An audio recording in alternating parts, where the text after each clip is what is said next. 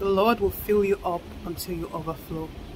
I want to speak to men and women of God, children of God, that have found themselves in this kind of dry land, in a place where in your spiritual life specifically there has been some kind of dryness, and the Lord wants to fill you with his power. And for some of you, you actually desire the gift of praying in the spirit, and the Lord wants to fill you until you overflow, child of God. The Lord wants to bring about an overflow of living water in your life. The Lord said in his word, it says, out of your belly will flow rivers of living water. Hallelujah. But the Lord is saying we need to remain in connection with him. And you know what Ephesians 3:20 says, that he's the one that's able to do exceedingly and abundantly, far beyond what we can think. Hallelujah. Far beyond what we can ask the Lord to do, according to the power that works in us. And that power that works in us that we don't, or that we are not even aware of, is the power of Jesus. It is the power of his Holy Spirit, and that power resides within us. Hallelujah. That is the power that causes that living water to be stirred up on the inside of us and push away every dryness and turn every wasteland around and shift the dryness and shift everything that doesn't look fruitful in our lives and turn it. Hallelujah. The Lord wants to make a way for you in your spiritual life. The Lord wants that fire to be burning again. The Lord wants you to overflow with his power and with his presence and with his love. So, child of God, be encouraged. Do not be discouraged.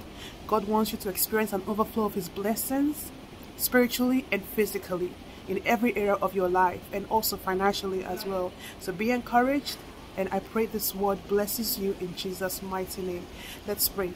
Oh Lord, my God, I bless your name. I give you praise, glory, and honor. I pray this word, Father God, blesses the heart of whom it is for.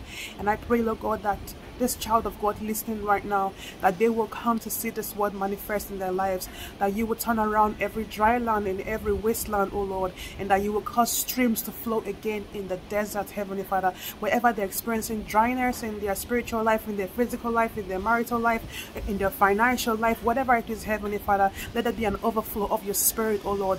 Let there be living water, oh Lord, flowing once again in their lives, Heavenly Father, oh God. Let there be changes, Heavenly Father, oh God, in the mighty name of Jesus Christ of Nazareth. Make a way for these ones, Heavenly Father, oh Lord, and the ones who are struggling, Heavenly Father, even in their prayer lives, Heavenly Father, where it's dry, oh God. But I pray, Lord God, that you would make a way, oh God, that you will make a way, oh Lord, and pour your living water on the altar of their prayer, Heavenly Father, that there will be a flow of the Spirit, that when it's time to pray, they pray, Heavenly Father, and that on that same altar your fire will be burning, Heavenly Father, in the name of Jesus Christ of Nazareth. We bless your name, Heavenly Father.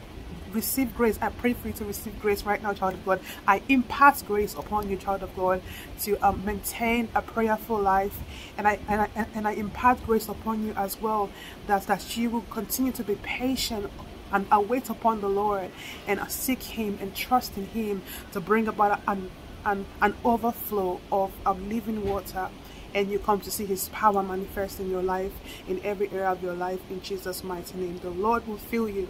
He will fill you. He will fill you. He will fill you in ways that you can ever imagine. In ways that you can never imagine. The Lord will fill you until you begin to overflow. So be encouraged. Hallelujah. In Jesus' mighty name. God bless you all.